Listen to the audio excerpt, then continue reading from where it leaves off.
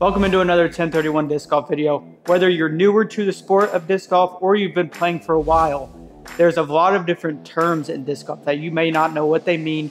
So today, welcome to Disc Golf Terms with Isaac. Let's get into it.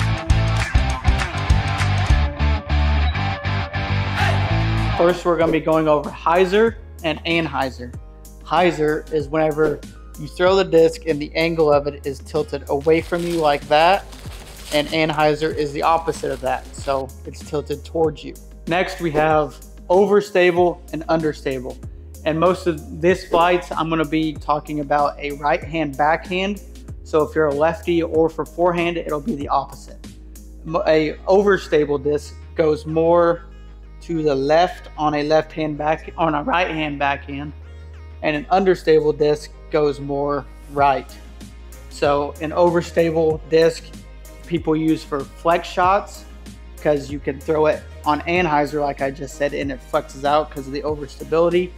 And understable discs are most used for either turnover shots and you throw them on anhyzer and they hold that line, or you throw them on hyzer and they flip up to flat, or they turn over if it's a flippy enough disc, which is another term for understable, and another term for overstable is beefy. I know it sounds weird, I don't know why, that's just the term for it. Next we have circle 1 and circle 2. This is a circle around the basket, and it's circle 1 is 10 meters or 32.8 feet around the basket, and inside that circle you cannot step in front of your disc and you have to keep your balance behind your disc.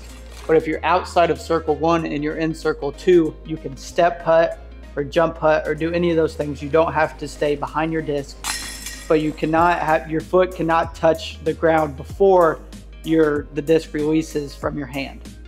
So that is circle 1 and circle 2. Next we have parked.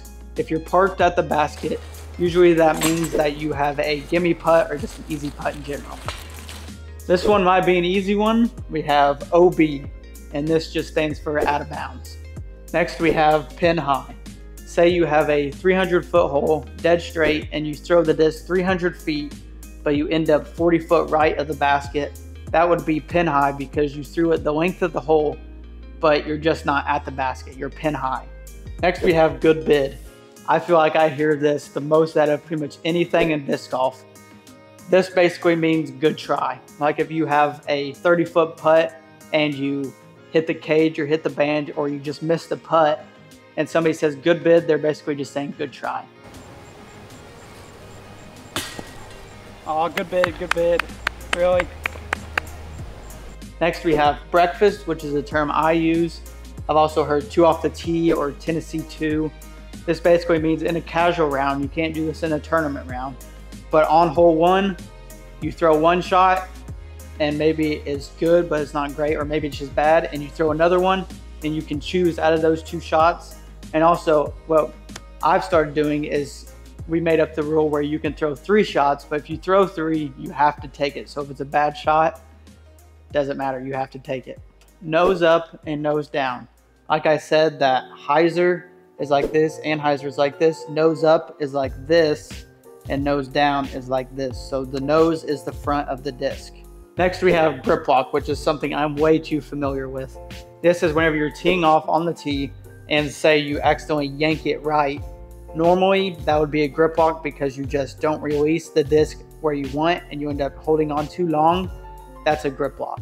Next we have a flick. This is a forehand term. Basically if you do a standstill and you just give it a little pop or like a little flick with your hand, that would be a flick. Next we have power grip and fan grip. This is just the way you hold the disc. So this is a power grip. There's different ways to do a power grip. This is how I do it. And there's also a fan grip. This is the way I fan grip it.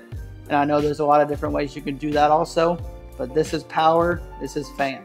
I think the reasoning for doing these is a power grip like this, you can get more spin on the disc, and a fan grip, you can get less spin on it. And most of the time, I think people use a fan grip for either putters or mid-ranges, and a fan grip is mainly used for all the other discs. I personally use only a fan grip for putters. I don't use it, and I use power grip for basically everything else. Next we have death putt. This means that basically you're looking at a putt and there's either water behind it, or there's a hill behind it, or there's a drop off. So if you run that putt and you miss it, you're running the risk of it going down the hill or in the water or OB. Most of the time people lay them up. Next we have Mando. This is just short for mandatory. So if you see an arrow on a tree, say it's pointing left, then you have to go to the left of that tree. Or if it's pointing right, then you have to go to the right of that tree. And if you miss it, then you get a stroke on your score and you have to take it most of the time by the Mando sign. Next we have mulligan. This is another term that came from golf. And say you just want to retry at a shot or a putt or something, you just say, I'm going to take a mulligan, and then you just throw another shot. That cannot be done in tournaments, by the way. All right, now we have star frame. This means that everybody on your card or who you're playing with all birdied the same hole. So if you had a card of 3 and you all birdied the hole, then that would be a star frame. This term is called nubbed. These on top of the basket are called nubs. So if you throw a putt and it comes in and hits that and bounces out, or maybe you get really lucky and it hits it and bounces in, that is called getting nubbed. For our last term today, this is the Texas flip. I think there's a lot of different terms for this one also, but it's basically if you don't have a mini, you can only do this in a casual round, not in a tournament round. You instead flip the disc instead of putting a mini down. And that is all for disc golf terms with Isaac. Make sure to comment down below any terms that you think I missed, and if we have enough of them, maybe I'll do a part 2 to this. Thanks for watching.